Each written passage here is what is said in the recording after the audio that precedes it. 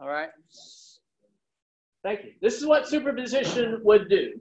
So now, what I would do for this problem, I would say the delta L of section AC plus the delta L of section BC adds up to 0.2, right? You know, one of them might stretch a little bit, one of them might stretch or compress, but they're able to stretch. The total delta L of AC plus BC adds up to 0.2. So that's how I would do it. But if you want another way to think about this, or another way, or maybe a way to double check your answer, what superposition would do would tell you to forget about that wall and just figure out how far it wants to go past the wall.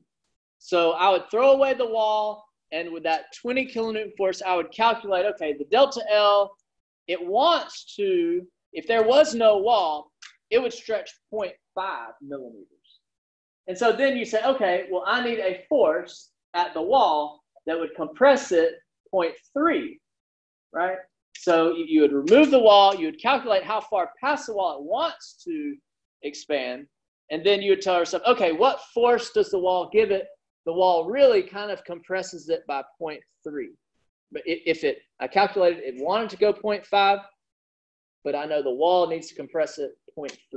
So anyway, that's superposition. It's a way to think about this problem and not very many other types of problems.